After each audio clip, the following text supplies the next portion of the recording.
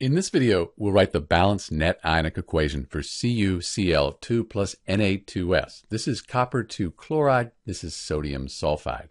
The first thing we need to do with net ionic equations, we have to balance the molecular equation. This is our molecular equation. You can see that we have two sodium atoms here and only one here. Why don't we put a 2 in front of the NaCl? That balances the sodiums. Now we have two chlorines, but we have two chlorines over here. Everything else is balanced, so we're good. This is the balanced molecular equation. Now we can write the state for each substance. Chlorides are very soluble. We'll write AQ, aqueous, dissolved in water. Sulfides in general, they're not soluble, but if you have a sodium compound or a potassium compound, that's going to be soluble. So AQ, this will be soluble, dissociate into its ions.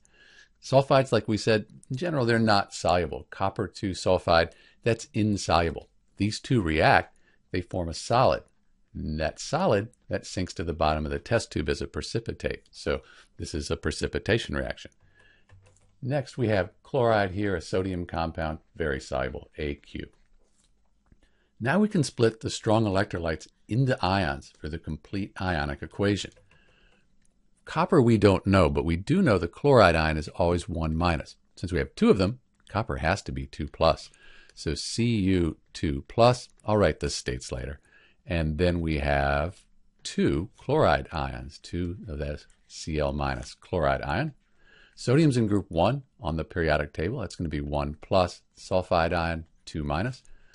Two sodium ions, and then we have the sulfide ion. And these are the reactants in our net ionic equation. For the products with net ionic equations, we don't split solids apart. This will just be CuS. We'll keep it together. And then we'll have the sodium and chloride ions, two sodium ions, just like the reactants. And then we have two chloride ions, also like the reactants. This is what we call the complete ionic equation. Now we can cross out spectator ions. They're on both sides.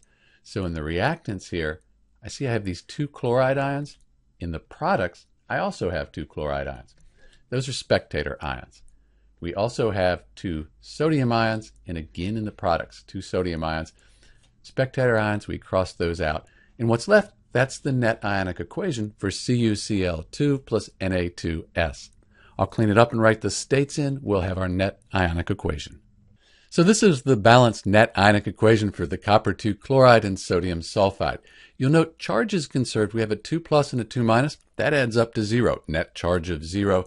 Over here, neutral compound, net charge of 0. The atoms, they're balanced too.